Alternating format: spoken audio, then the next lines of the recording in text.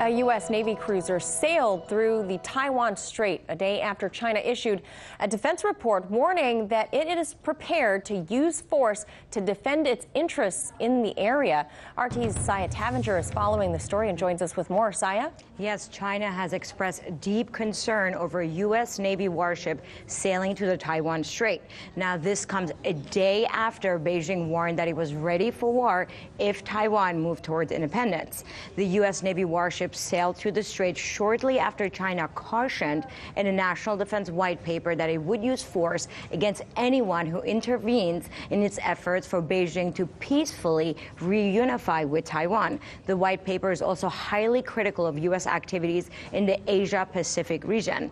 Beijing has expressed concern that the U.S. is undermining global stability through power politics and that the Taiwan question is the most sensitive and important issue between China and the U.S. China is paying close attention to the passage of U.S. warships through the Taiwan Strait, and we have monitored the full process. We have also expressed concerns to the U.S. The Taiwan issue is the most important and sensitive issue in China-U.S. relations. We urge the U.S. to abide by the One China principle and the 3 China-U.S. joint communiques and properly handle the Taiwan-related issues with caution so as to avoid damaging China-U.S. relations and peace and stability across the Taiwan Strait. Taiwan is among a growing number of flashpoints in the U.S.-China relationship, which include a trade war, U.S. sanctions, and China's military position in the South China Sea, where the U.S. conducts navigation patrols.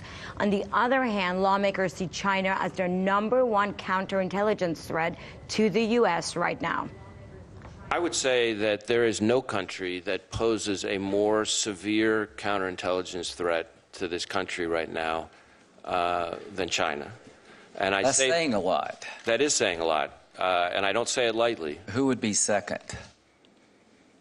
Probably Russia. Now, the latest U.S. Navy warship in the Taiwan Strait further risks raising tensions between China, although viewed by Taiwan as a sign of support from President Trump's administration amid growing friction between Taipei and Beijing. The latest Taiwan Strait transit by the U.S. Navy is one of 8 in the past year. A spokesman for the U.S. Navy's 7th Fleet said in a statement, the ship's transit through the Taiwan Strait demonstrates the U.S. commitment to a free and open Indo-Pacific. The U.S. Navy will continue to fly, sail, and operate anywhere international law allows. China has also denounced U.S.'s recent arms sales to Taiwan. And although the U.S. has no formal ties with Taiwan, they are the main source of arms sales to the island. And just earlier this month, the U.S. approved the sale of $2.2 billion in arms to Taiwan, a proposal that prompted China to threaten sanctions against the U.S. And just this week, Congressman Michael McCaul, a Republican from Dallas, announced that Congress is anticipating the sale of dozens of F-16V fighter aircraft from Taiwan very soon.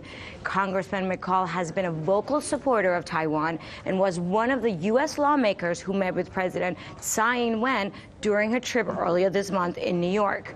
And although the U.S. has been selling tanks and Stinger missiles to Taiwan for years, this will be the first time U.S. plans to sell fighter aircraft to the island, which of course will add already to the tension between Washington and Beijing.